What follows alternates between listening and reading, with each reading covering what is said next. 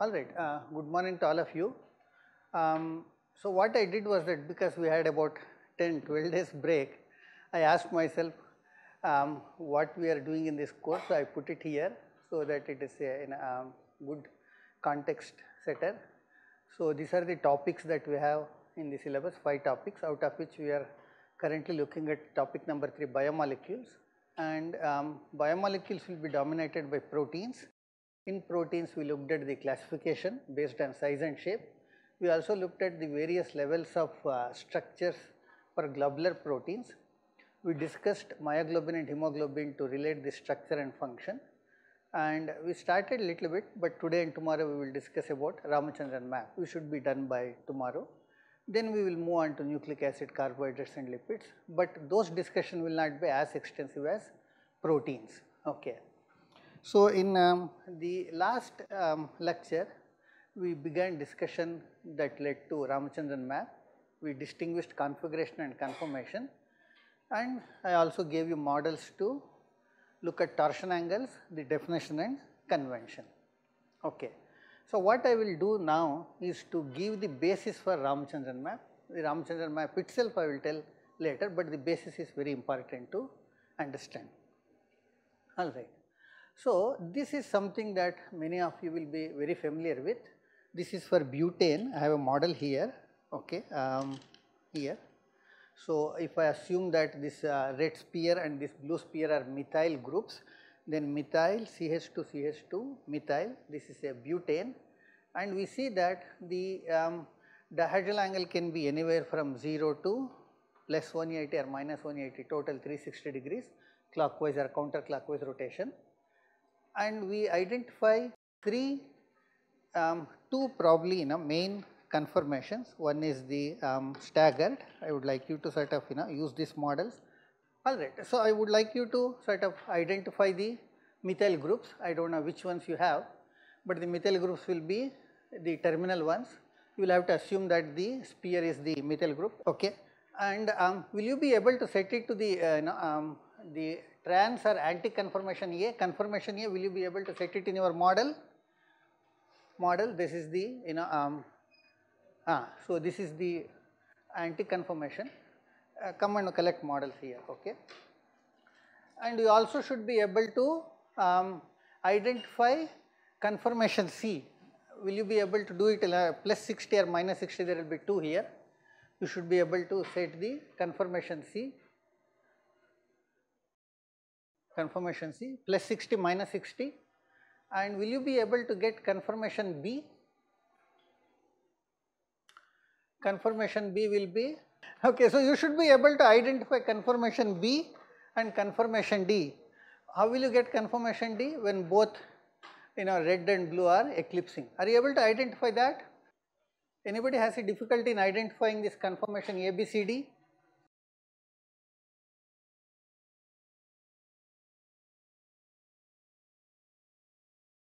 Is it clear conformation? Huh? You should be able to figure out A, B, C, D. Okay. So which ones are the stable conformations here out of A, B, C, D? Which ones are stable conformations? Huh? A is it? Okay. And then how about B? B is not. How about C? C also will be there. Are you clear which ones are stable here out of A, B, C, D? Any? Huh? Which ones? Huh? A. How about B, C, D? Hey, what happened? Which ones are stable conformations here? Huh? Anybody? Khushboo ABCD में कौन सा? A is more stable और ठीक है और how about D, B, C?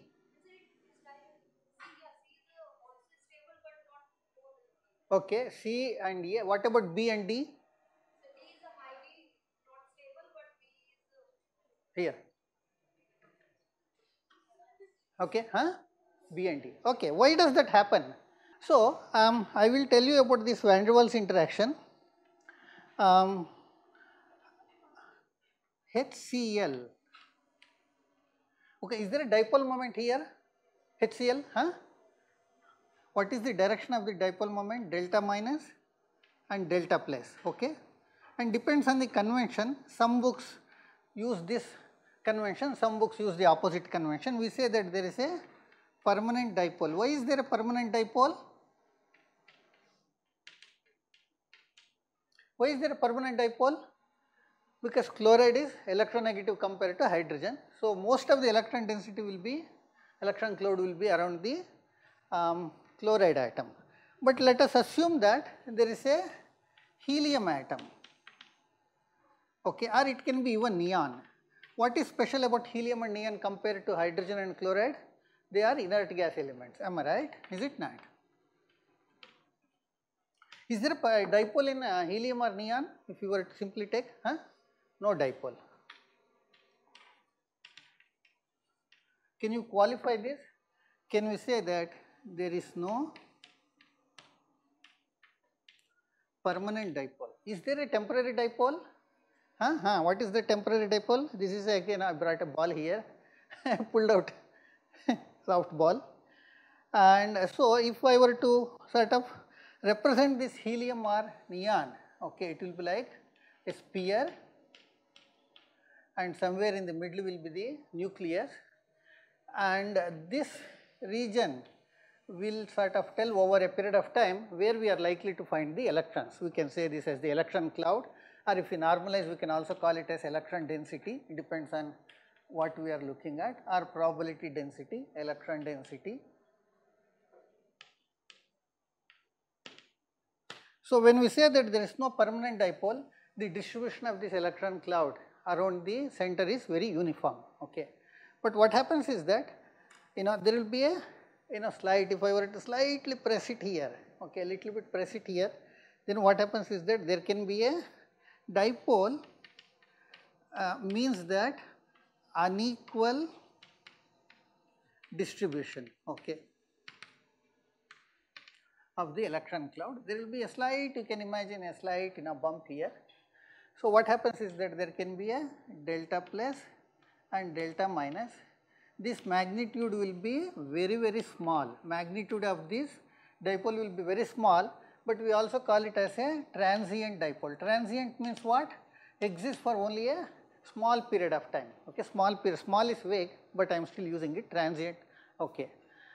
So, but we also know that suppose I have two dipoles, okay. So, I use this to say that this is delta plus and this is delta minus, and if I were to have one more dipole, what is the best way that two dipoles can interact so that it is stabilizing? It will be like this. Is it okay? So, we say that this is head to tail or tail to head depending on head and which is tail, okay. If I were to put the two dipoles like this, then what happens? This is repulsive or attractive? Between these two, this will be repulsive. Is that clear? Am I making sense to you, or am I saying things which are not clear? This is repulsive interaction, but I can also have something which is like this, is it not? Okay, delta plus, delta minus, this also will be repulsive, am I right?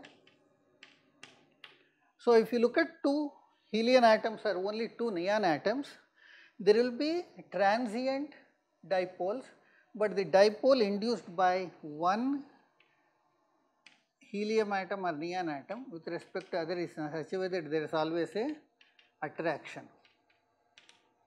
Okay, this is what we call as a induced dipole interaction. Is that clear to you what is induced dipole?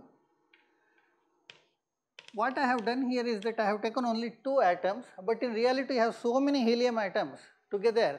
So, each of them will be sort of inducing a transient dipole, but the net interaction is always attraction as long as they do not come very close to each other. This is the induced dipole, and what I have written is that this actually was proposed by van der Waals to explain. This is the name of the person.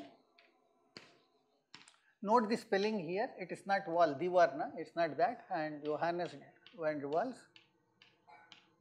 Okay, he proposed it to explain the deviation of gases from ideal gas law. Okay, so that's how we came to know that there are transient dipoles even here. What it says is that distribution of electron density around a nucleus undergoes rapid fluctuation, and gives rise to separation of the centers of electronic charge and nuclear charge.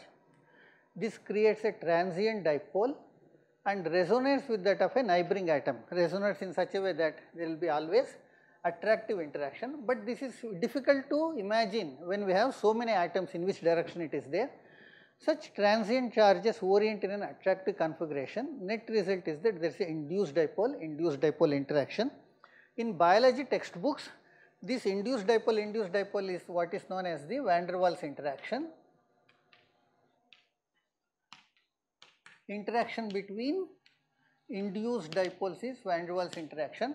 If it is a permanent dipole, we simply call it as a dipolar interaction, but there are some books where even these permanent dipolar interaction are van der Waals, and interaction between a induced dipole and a permanent dipole is also collectively represented as van der Waals. It depends on the source of book. In biology literature, only induced dipole is the van der Waals interaction. So, based on the magnitude, you know that interaction between two permanent dipoles is stronger, okay, and that will be greater than one induced dipole and one permanent dipole, and that strength will be greater than two induced dipoles. So, it is a weak interaction, but collectively they make actually significant contribution. So, this is the what we are discussing is the basis for the Ramachandran map, okay, alright. So, van der Waals interaction is that between two induced dipoles, and its always attraction is also called as London's dispersion interaction. London is the name of the person who studied this, London dispersion interaction. I have not written London here, I can write. They occur even between the atoms of noble gas elements. They are mildly attractive, strongly repulsive. What does that mean? I will tell you in the next slide. They are weak interaction, but cumulative contribution is substantial, and dominant interaction with close fitting and proximity are important. What simply it means is that when you have two dipoles, induced dipoles, they are very close, the interaction energy will be significant, otherwise it is actually very weak interaction. And we observe van der Waals interaction in lipid bilayers, coiled coils, and many other biological systems. We find that in fact hydrophobic effect, you see that apolar groups coming together, they are held together by van der Waals interaction. So, what is this mildly attractive, strongly repulsive? That I have shown here. Many of you who are familiar with the van der Waals interaction energy curve will be immediately able to identify this. What I have on the x-axis is the distance, here I have used angstroms, and on the y-axis is energy, some arbitrary units, although I have written kcal per mole, it is somewhat empirical.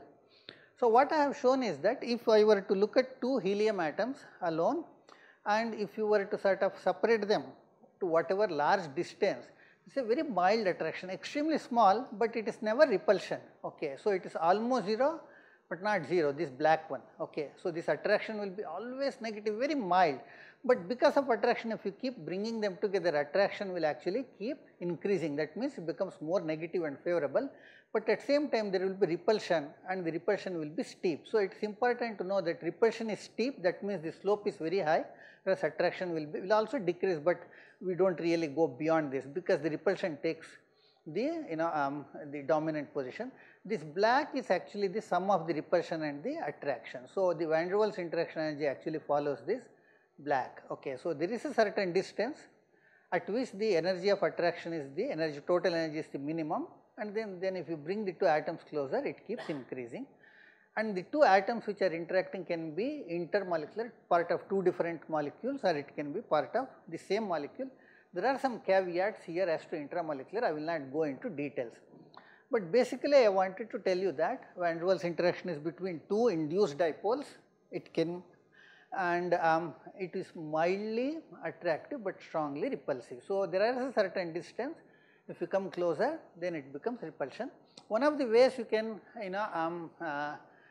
remember van der Waals interaction is by considering somebody, it can be your parent, since I am a parent I am telling it can be your parent or it can be your roommate, okay. So, you like them if they are at a distance, okay. If they come very close to you, if they check your mobile phone, if they keep nagging you, then interaction becomes repulsion, am I right? You say that, okay, do not get into my life, stay there, am I right, is it not?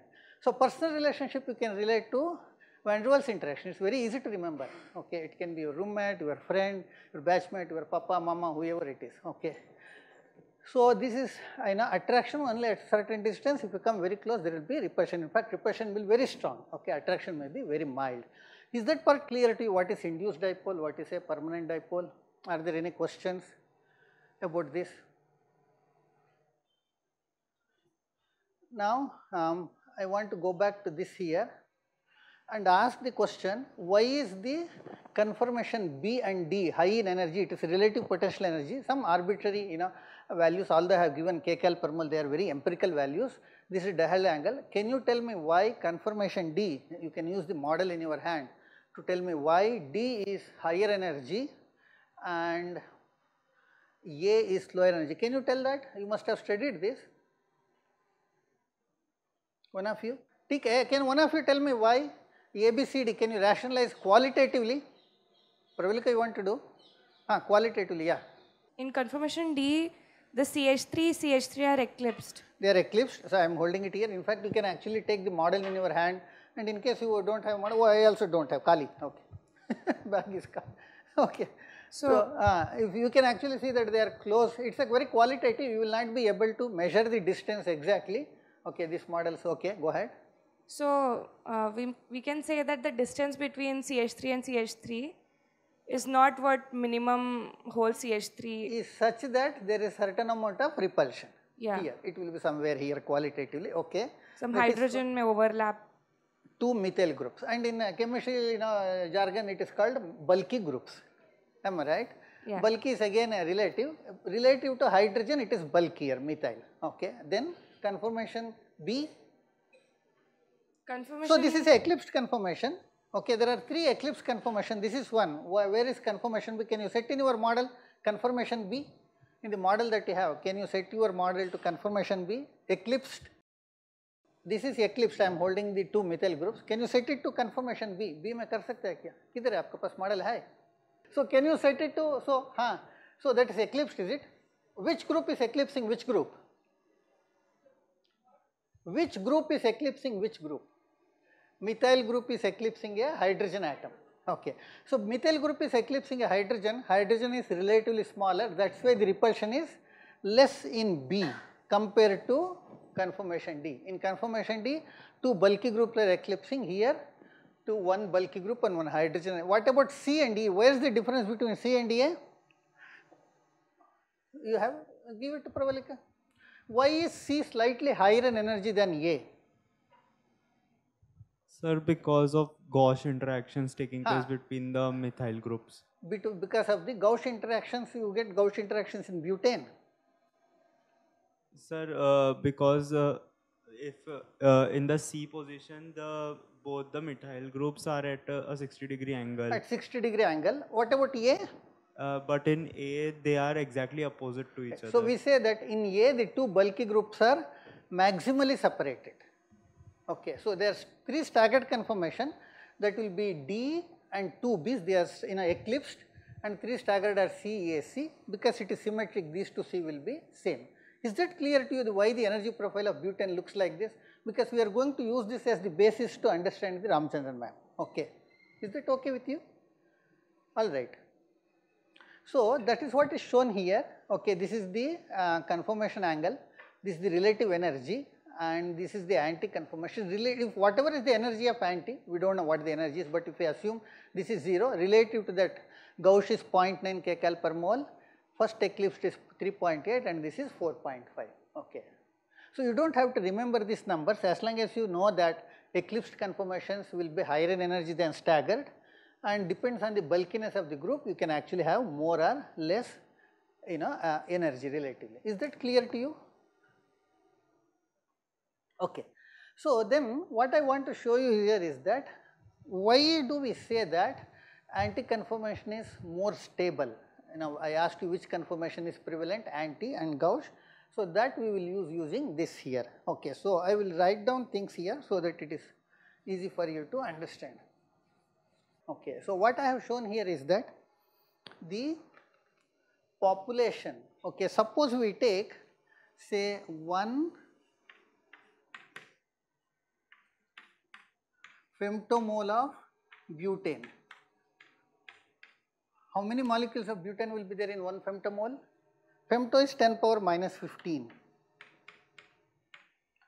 That will be multiplied by 1 mole will be, Avogadro's number is how much?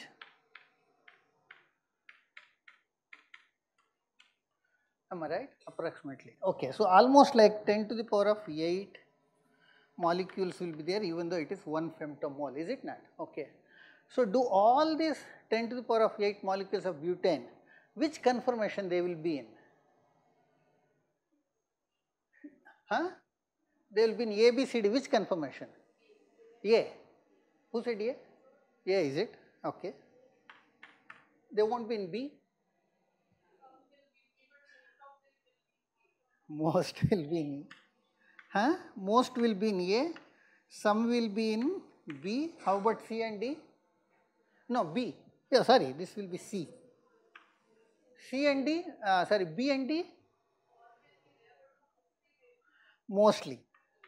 So how do we know this most? What she is telling, it says most. How do we get that most? That we get using this formula here. Okay. So EI is the energy of that conformer, and what is the energy of that conformer? It is 0 for anti, 0.9 for gauche, 3.8 for eclipse, and 4.5 for this D conformation. Okay. These are the relative energies, and what you do is that this you plug in the EI value, R is the gas constant, T is the temperature in Kelvin. You take the exponential of that and you compute this for each of the 4 conformations. Okay. A, C, 2Bs and 2D. Okay, you can compute that, and if you were to sum that, that is the partition function, use that as the denominator, and Fi will be the fraction of the population of the ith conformer. So what I have done is that I have computed that here. Okay, these are the values that I have given. We can do that, probably I can do it here to show you how we get that. So what I will do here is that, so this is the conformation A, am I right? This will be conformation C, conformation B, conformation D. I will have energy in calories per mole, that will be 900. I am just plugging in the values that I already have. Okay, 3800, 4500. Is that clear to you what I have done? I have converted from kilocalorie per mole to calories because my other values R and T are in the calories per mole. So what all I have to do is that this will be equal to minus of this divided by R will be 1.98 star, T will be 298. Okay, this is what I have done. Is that clear to you what I have done? Okay, what I have done here is that I computed the EI. I have 0, 0.9, 3.8, 4.5 as the values that I got. This I got from this graph here. Oh, kidhar gaya? Oh, here. So from here 0, 0.9, 3.8, 4.5 I got the energies for that, and this I will divide by gas constant into temperature. I will add a minus and I will take exponential. Okay, so this is what I am getting. Now if I go to this my Excel sheet here, whatever these 4 are there, that I will take it as sigma, sum of from here till here and this. Okay, so this is the sum of the 4 EI values. Okay, okay, so this I will have for minus 0 divided by RT exponential. This is for conformation A. Then I will have exponential minus 0.9 into RT. This will be for conformation C. Then exponential minus 3.8 divided by RT for B, and EXP minus 4.5 divided by RT. This will be for D. So I will add all these numbers. That will be my Z here. Okay, that's what I have done. Now what I have to do is that I have to divide each of them is equal to divided by minus 15.59. How did I get this 15.59? This is the sum here. What happened? Yes. My God, what did it do? Is equal to, let me do this here, is equal, array, is equal to this divided by minus 15.59 total. What happened? Am I making a mistake?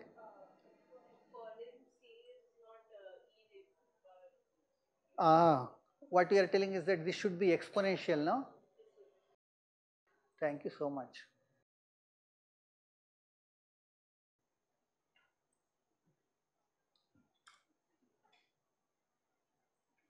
It gives this little triangle here saying that you have not done it correctly.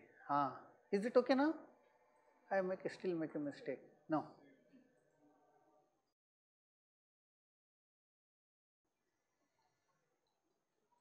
EXP, thank you so much.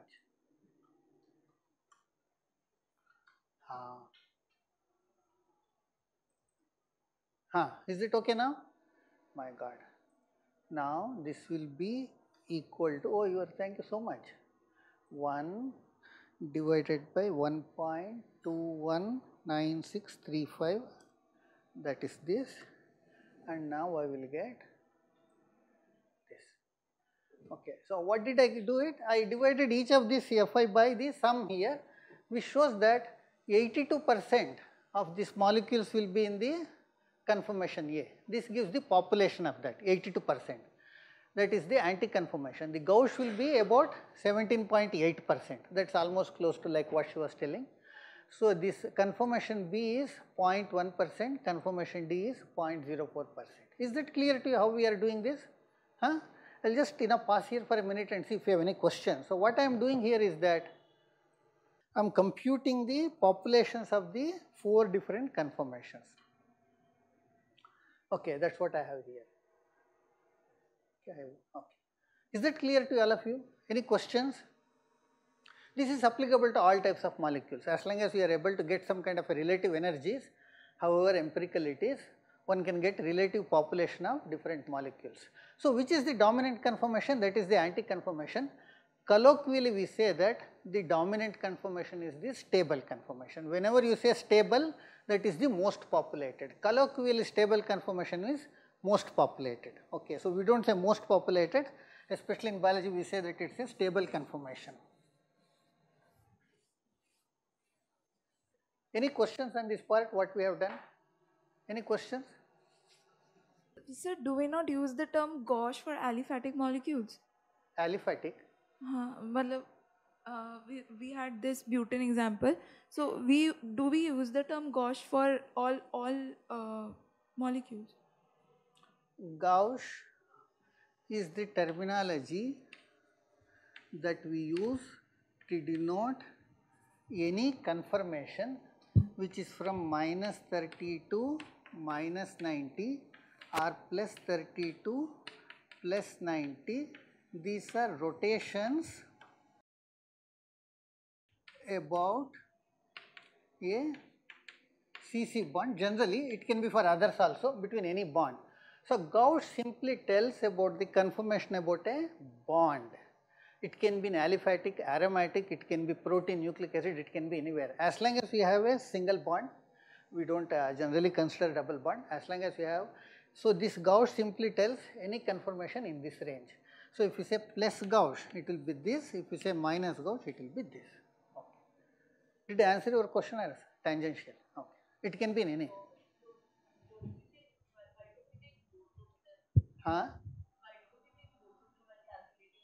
Here. In this population, we divide by that by 2, so you will have both of them. Plus Gauss half, other Gauss, because energy is same, no? Okay, sir. So what she is asking is that why did I take only one Gauss where both plus and minus are there? The energies are 0.9. So the 2 Gauss conformations will be equally populated. In fact, you can actually put it as 0.91 and 0.9, it will not make much of it. It will be same, equally populated.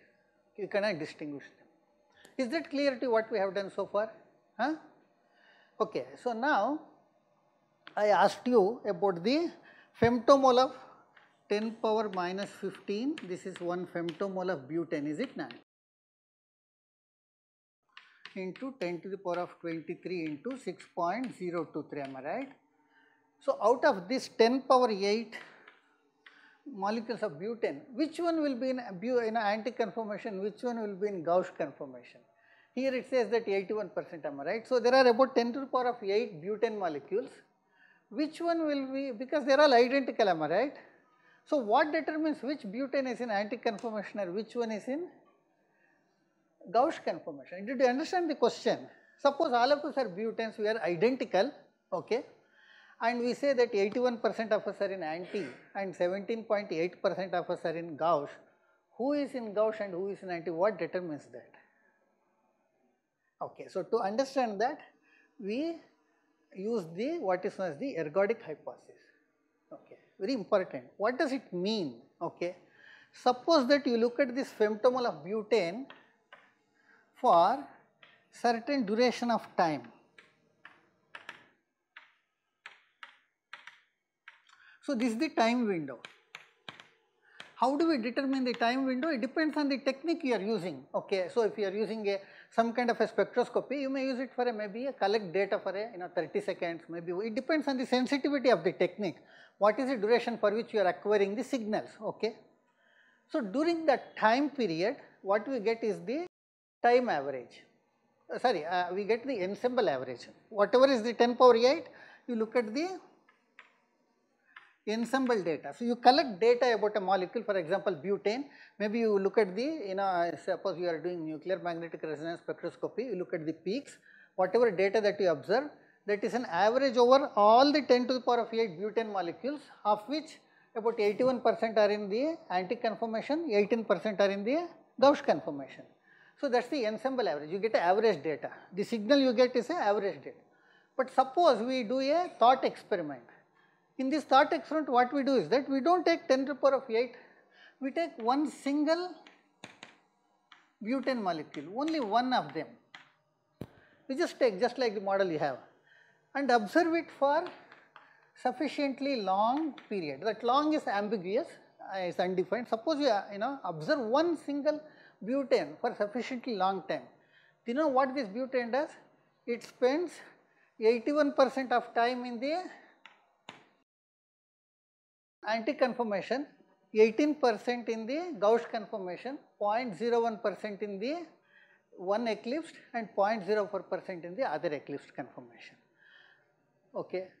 So this is what we say that these are equivalent. Whatever you get over ensemble, a group of 10 to the power of 8 butane molecules as opposed to observing one butane over a sufficiently long period of time. So no single butane is always in anti-conformation or always in Gauss conformation, there is an interconversion. But at any given point of time, you will find 82% in anti, 18% in Gauss. Is that clear to you, ergodic hypothesis? Ask me if you have any doubt. Okay.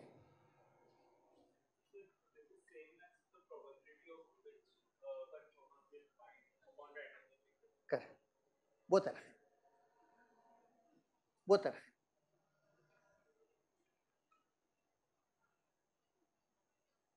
How much time does a butane take to go from, when I said that each butane can sample anti-conformation, Gauss conformation and both eclipsed conformation at this percentage of time, how much time does it take to go from one conformation to other?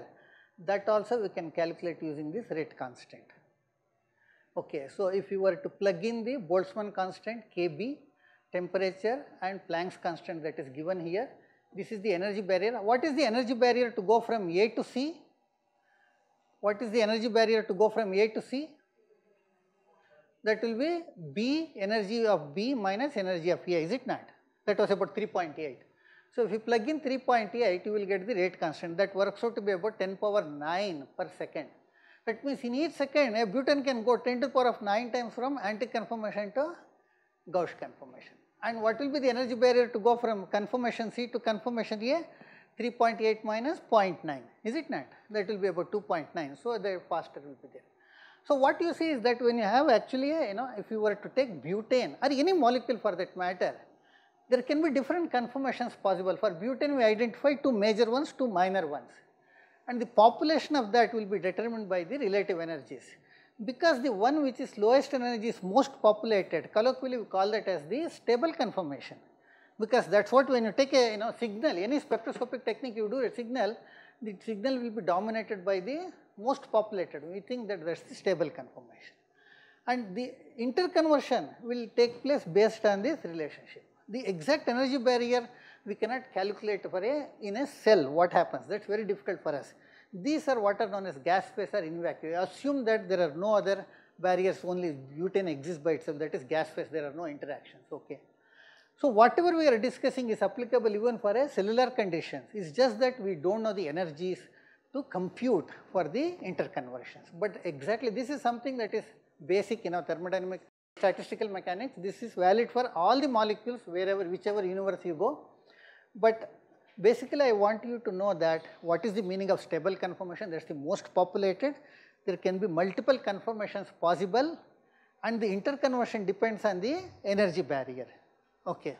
And we can actually take a sample of a protein or any molecule and take some measurement using some spectroscopic technique that gives the ensemble. Whatever is the number of molecules, average value is what we get, but that will be equivalent to what each protein will do over a period of time. That is the ergodic hypothesis. Is that clear to you? I will stop here for a minute and see if you have any questions.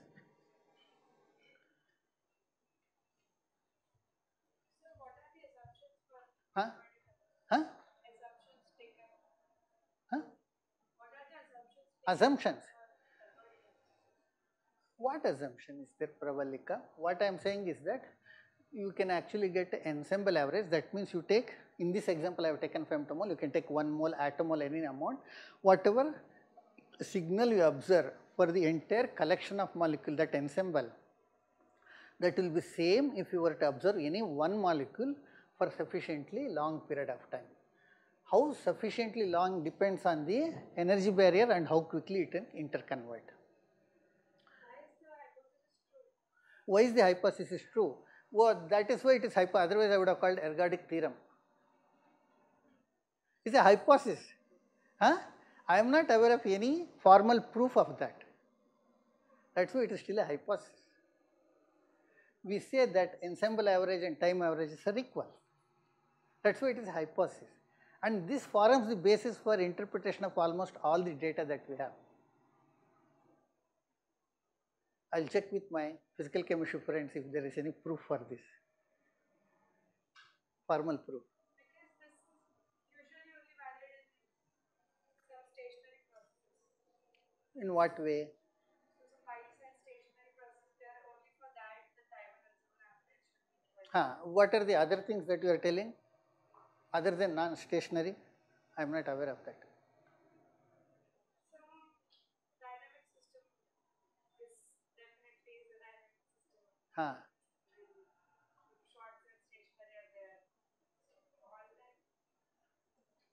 I will talk to you after the lecture. I am not sure what you are telling.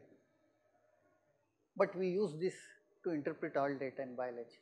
I am just saying that this hypothesis is not valid in all conditions. So how is it that? In what conditions? I will find out from my physical chemistry friends and I will also talk to you. Okay. Yeah, any other questions? I will talk to you. Find out. Any other questions? Sir, firstly we discussed about transient dipole formation in inert gases. We call it induced dipole. And then we studied that this type of bonding is mildly attractive and strongly repulsive. Okay. If they come too close, then the repulsion is very strong. But if they are at an ideal distance, the attraction is there. It is very mild, but it is always there. By mild, we say magnitude is very small. Energy. Then we studied the different conformations of butane. Studied their relative proportions. Anybody else? Are there any questions? I didn't understand what that what is the hypothesis about? Like we already got like lower energy, have more stable and more what it means is that when you have a collection of molecules, for example, butane. Okay, if you were to observe at any one instant, let me see if I can give another example. Examples can be double-edged swords. Okay, either it will help in understanding or it will make it more confusing. Okay, so let me try, let me risk it. Okay, Prashant. So our campus has 13,000 students. Okay. What are all the places students go? Canteen. Okay. Can we combine canteen and hostel? Okay. And then? Class. Huh? Canteen, lounge, okay. Everything together is hostel. Then? Classes. Classroom. Oh, not bad. Okay. And then? Huh? Lakeside, okay. Lounge. Okay, lakeside, okay. I will use something different, say, let us say gym, those of you who are, okay, maybe outside campus. In fact, we can distinguish even these things, but that level of distinction is not required now, okay. At any given point of time, Prashant, okay, it depends on the day of the week and time of the day, okay. Okay, let us fix any day and any time. How many of these 13,000 students will find in which places? You take any, just a discussion, I don't want real number, and I am not here to sort of make fun of students or derive any pleasure out of anybody. I just want for discussion. Give me some numbers. How many will you find in canteen at any given, you pick any day, any time. Pick some number, it doesn't matter. 30. Here. Huh? 30. How many will be there in canteen? How many thousand? Give some number, it doesn't matter really. For 3,000. 3,000, okay. What about the remaining 10,000? I can add library. Okay, so library will be confirmation D, okay. So 3,000. What about the remaining? So maybe this is 500. Is this too much? This library doesn't have that capacity. 250. Okay, many things are online available. One is not in library doesn't mean one doesn't read. Okay, so you pick some numbers. Okay, so maybe some 5,000 here, or in outside campus can be 1,000. Going to gym 5, 6, 9. Okay, so that will be 4,000 minus 250. Something like that. It doesn't really matter to me. Okay, so if you were to observe at some point of time, say now, where are these 13,000 students? We can find here. Okay, this is the ensemble average. But if I were to ask Prashant, where does he spend time over a period of say 6 months, 1 year, he spends whatever 3,000 divided by 13,000. This much time in a canteen or lounge or hostel. 4,000 minus 250 divided by 13,000 time in gym, and 5,000 divided by 13,000 time in classroom, and similarly this. So one individual will spend, this is the proportion of time one individual student will spend, as opposed to observing 13,000 students. That is the equivalence that we are telling. So where does And we assume that all students behave in the same way because all are butanes here. What is that? Where does that rate constant come into picture? Huh? Rate constant. What? That rate constant. Where is the rate constant? Like kinetic. Oh, that rate constant. How quickly you go from canteen to gym or to library? Barrier. This barrier may be very high. Once you get in, you may not be able to come out also you sleep. Okay. So that barrier is conformation change. How quickly can a butane go from here? This is the barrier. It has to cross this barrier and go to this. These are valleys, these are peaks. So to go from here to here, how much time it takes? That's what we are looking at. That tells the rate constant. Okay. I think I will stop here. If you have any questions, you ask. I will continue with this, and tomorrow we will discuss the Ramachandran plot. Okay.